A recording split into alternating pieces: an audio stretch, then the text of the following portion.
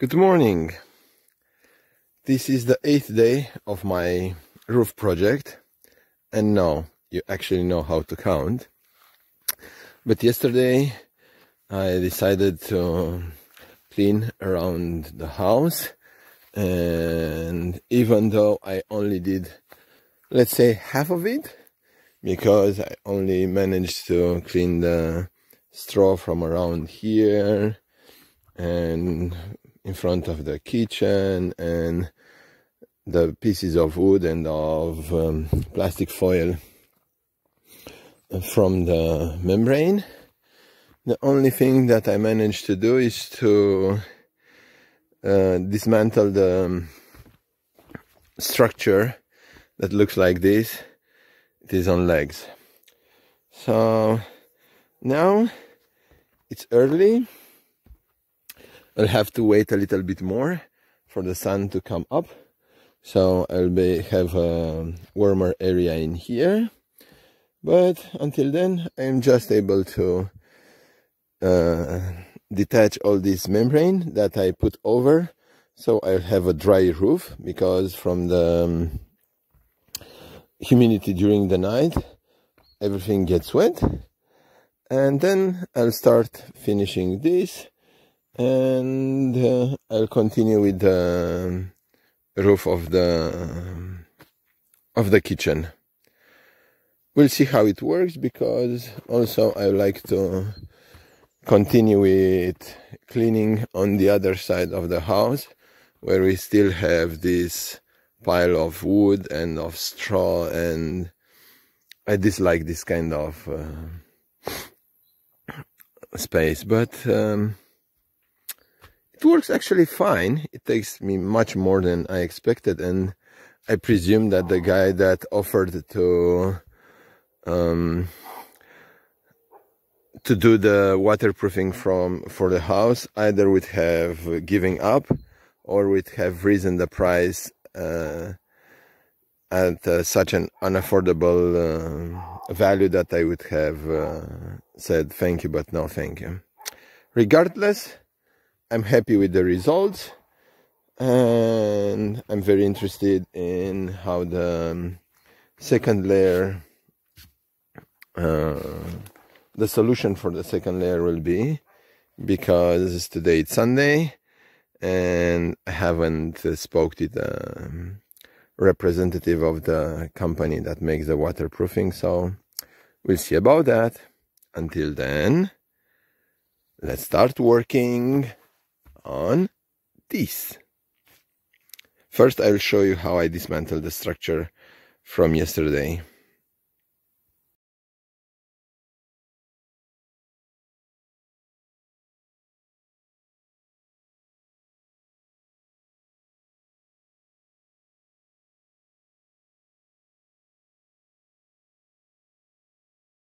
How exactly do I do this? How can I explain this? I'm measuring sides of the roof. It has 11 sides in this case, and for each side I measure the width, adding 10 centimeters on one side and more or less nothing on the other, because I want to overlap this side over this, so the next one will overlap over this in 10 centimeters, and so on and so forth. So I do this because basically the way the water flows is like this, so I want this to flow over this. So now I'm measuring this width. So in here I have something like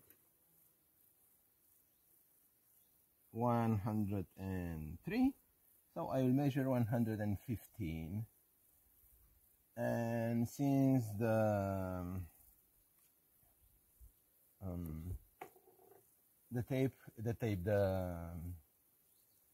membrane is this size, it's 1 meter, then it will mean I will need to make a new measurement in here after I apply this. But before I do this, I will apply some primer on top of this, because yesterday was very windy, and because of that it got full of dust. So if I apply now the primer until I go and I unroll the membrane and I cut it and I come back, everything will be perfectly fine. It will take me something like 50 minutes or something, so it will have time to dry.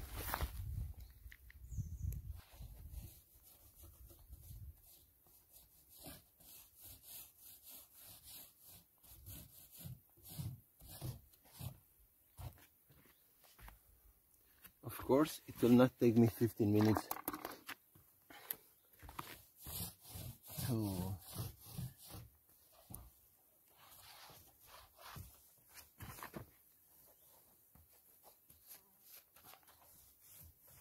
cover this, nor to cut one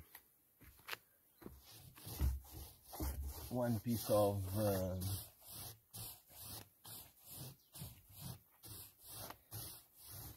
membrane, but I will apply also for the next size of the roof, the primer. So this way it will take me 15 minutes. As you can see, this just took me something like 1 minute or whatever. You can see better on your timeline. And I'm not actually very careful with how much do I apply, because it was already covered. So this layer is mostly like dust off of the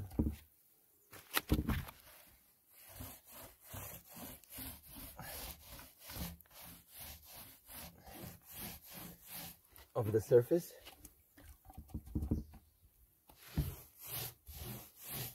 Since it already has primer applied, I'm just more or less cleaning the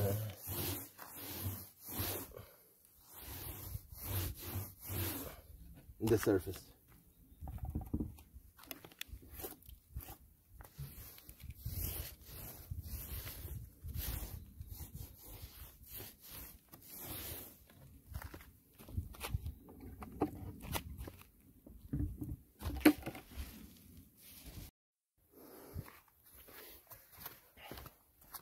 Every roll comes with two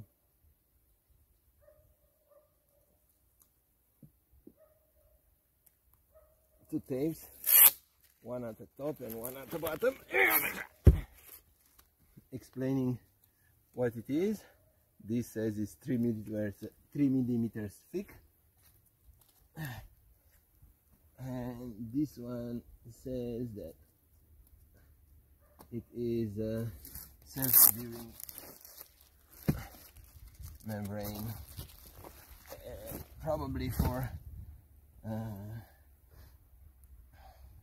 accounting purposes. It also have this this code in here. So every time I have to unroll the membrane on a flat surface so I can work with it,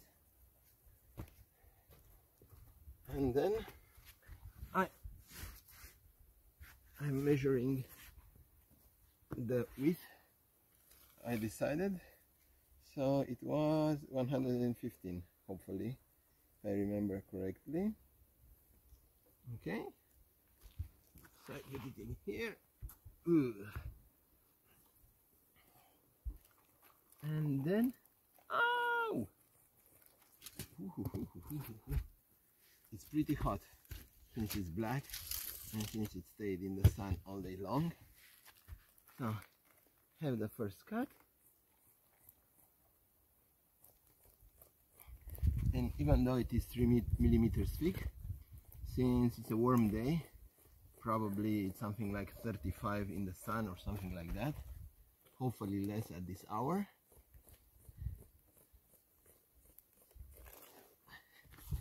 I can cut pretty easily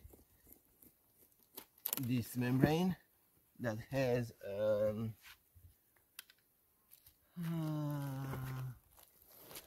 I don't know how it is called, some reinforcement, PE reinforcement, I don't know how it is called.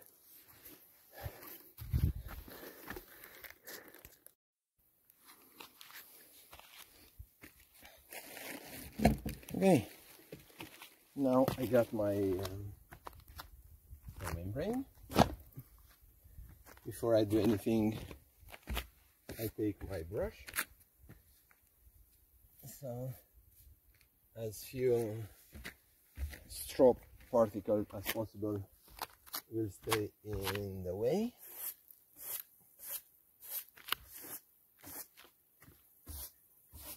Since I had a straw roof, there is always something that comes off, so good luck to me. Okay, now I have my surface.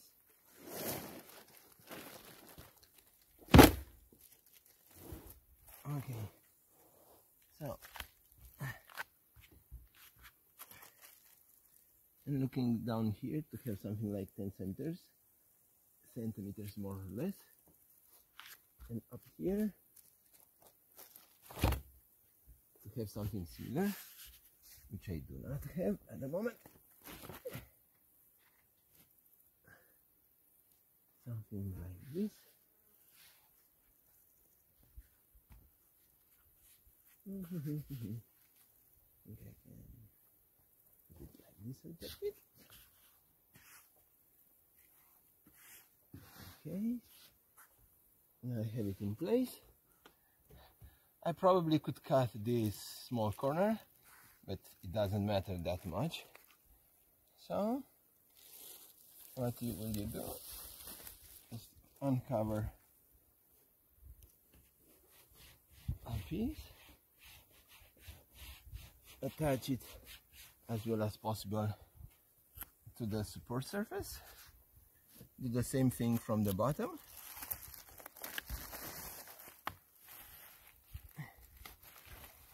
Look what happens underneath, so you are sure that there are no pieces that remains in the middle.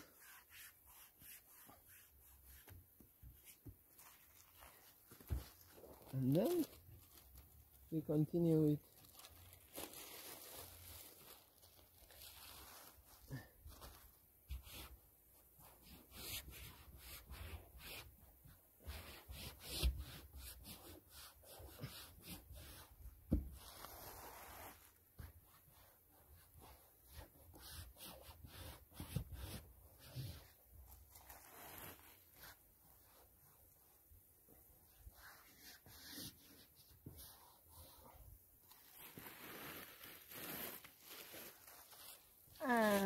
ta-da! Since I don't have a roller for this, I use my slipper. This is a croc-like kind of shoe that is soft, so it doesn't damage the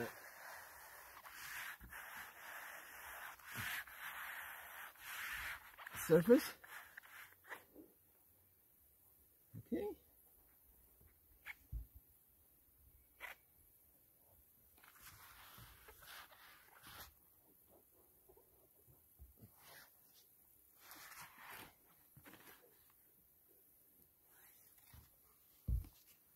Oh, this is it. Rinse and repeat until you finish the roof.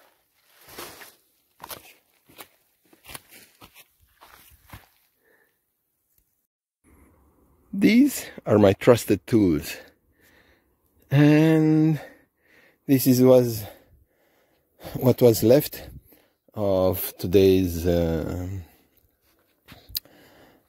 roof. So what I learned in the last few days is that it's basically impossible with this kind of shape to apply more than 2 rolls of waterproofing, which means that regardless that I applied primer on this entire surface, I was only able to do this first triangle, and then I went to the other side and applied this until the top, which top is here. From this point the water either goes that way or that way, and this is only 10 square meters. So 1 roll in the morning and 1 roll in the morning there and around here, and 1 roll in the evening around here and on that side. So basically from now on I cannot plan for more than 20 square meters a day, and that will be something like 10 square meters in the morning and 10 in the evening. In the morning it's too wet to work easily, so I cannot start at 6 o'clock or something like that, and even then it is too cold for the membrane to easily stick. And during the day, between something like 11 and 5, it is too warm. Basically the waterproofing is burning under your feet and is not suitable for working. And then in the evening, even though I could continue from this hour forward, it is too cold again, so it sticks with difficulty. Probably you can do something like 2 point something rolls, but it's not that big of a deal. So today we finished this. We finished the intersection between this roof and this roof, which I'm very happy about it. So probably for tomorrow I either take out this and resolve the situation around there with the intersection between the waterproofing of the hill and the waterproofing of the roof, which I do not know exactly how to do, or I do nothing in regards to this, and in regards to waterproofing I mean, and I dismantle the entire roof from here, which I'm really afraid of doing, because I'm not sure I have enough waterproofing, and if I don't, that means I'll have to wait for a few days for the waterproofing to arrive. So I'll see what I will decide. Until then, have a nice day and goodbye.